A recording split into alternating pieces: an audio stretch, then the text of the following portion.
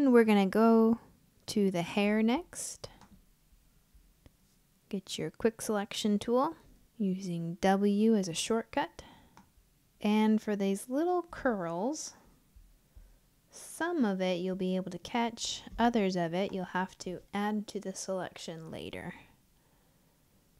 And there, what it did is it selected the whole face, so that's something I'm gonna have to add later. So I've selected everything I can select, so I will do the same thing as I did before so that the line isn't on there for the hairline, and the same amount of pixels as well. Select a color. I think he's a blondie boy. Maybe a dirty blonde. This time, let's try the other ones and see if they look any better.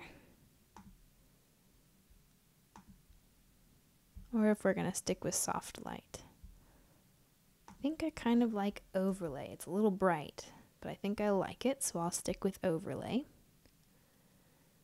All right, so now to add portions of the hair, go to your mask, and if I have white and I paint, changing to my brush tool with B, then I can add to the selection, but I will say that it does look a little bit weird because it's very vibrant. And if I back up, that does look a little bit weird.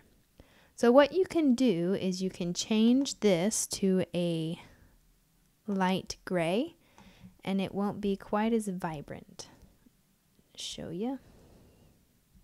Another thing to note is that I have a soft brush on right now, and that helps the edges not to be near as crisp and noticeable and distracting.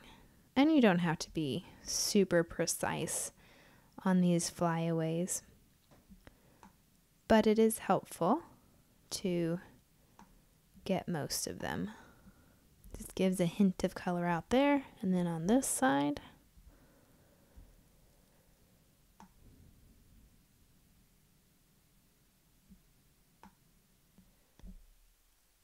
and the hair is finished.